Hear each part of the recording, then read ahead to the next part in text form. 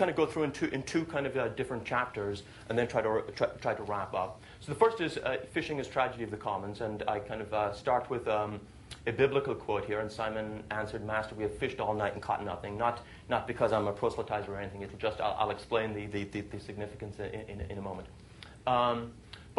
So phishing looks like the perfect scam, right? It really looks. I mean, from 30,000 feet, it looks like you harvest free money. You can be 1,000 miles away from the scene of your crime. You get everything you need online. There's no capital outlay, no training, and anybody can do it. I mean, what could be possibly better? Except the problem with the whole activity is concealed in that last line. Anybody can do it.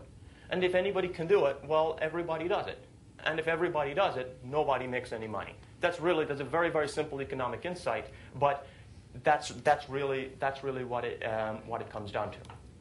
So it turns out, when I started to look at this and try to figure out, are people making money at phishing?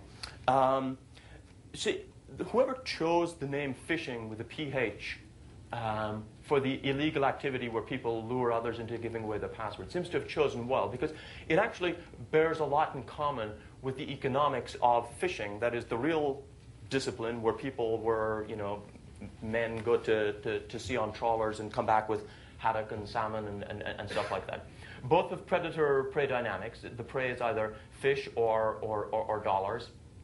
The predator is either the fisherman or the fishers. And the reason I stuck the biblical quote at the top is that one thing you might notice is that you've pretty much never heard about a really wealthy fisherman. You've heard about really wealthy soldiers, you've heard about really wealthy farmers, you've heard about really wealthy merchants. Fishermen seem always to be poor. That was true in the Eastern Mediterranean 2,000 years ago. It's true on the coast of Maine today. And it was true at pretty much all points and all times in between. Fishing is not a really good activity. Why? What is it that's different about, say, being a fisherman that's different from being a farmer or being a merchant or anything else? And the fundamental difference, and economists have looked at this very, very well, and it's the thing that drives fish stocks into exhaustion, pretty much all over the world, is that you have open access to the resource. That means there's no barrier to entry.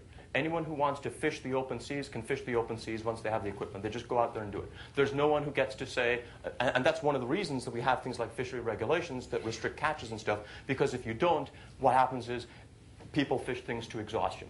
Once you have open access to the resource will be abused and exhausted by all those who have access to it. So open access to the resource, no barrier. That means anyone who wants to fish can exploit. Which gives rise to what's known as the tragedy of the commons. That is to say, it's a shared resource. No one has responsibility, or even though there's a communal interest in husbanding the resource, no one has the individual responsibility of doing so.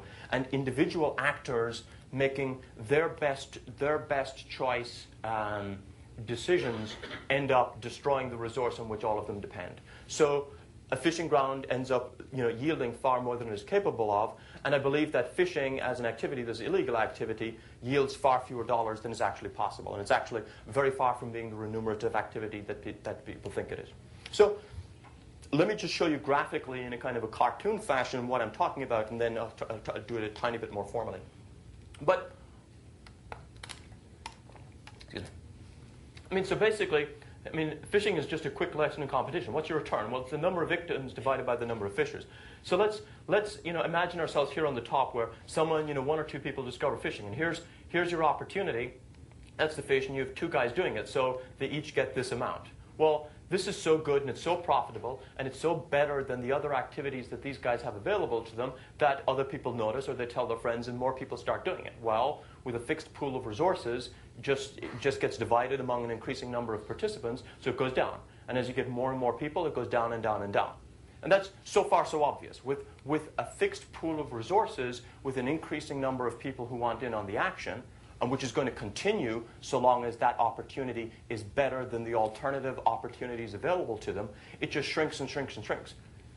But it actually gets worse, because in fishing with an F, where people are going after haddock and salmon and stuff, the denominator here is increasing as more and more people pile into it. What's going on with the numerator? Well, the problem is that it's not a fixed pool of resources. The numerator itself shrinks as a result of the activity of the people piling into the resource. The more people you have trying to extract salmon from the Atlantic, the less salmon you have in the Atlantic. Sooner or later, you start to harvest more than the growth rate of the population. So what happens then is you start to shrink the population with an increasing, so you have a shrinking numerator with an increasing denominator, which is just about the worst dynamic that you can possibly have in any business proposition whatsoever. So graphically, that's essentially what I'm trying to illuminate. The average return for fishers is in the number of victors divided by the number of fishers, numerator decreasing, denominator increasing, worst place you could possibly be. Okay, that's just what I said on the last slide. Why is the denominator increasing? Well, free money, free money, free money. Everybody wants in, so more and more people go chasing after it. Numerator is decreasing. Why? The main reason the numerator is decreasing is because the denominator is increasing.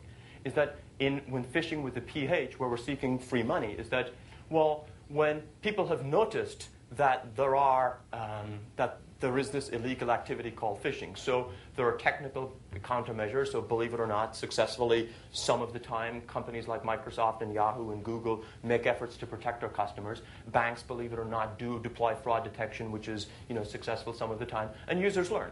No one is going to get phished 10 times. You might get phished once. You might get phished perhaps twice. But I don't really believe that it's that many people are going to be phished 10 times. So the increasing activity in the numerator is itself a cause the increasing activity in the denominator is itself a cause of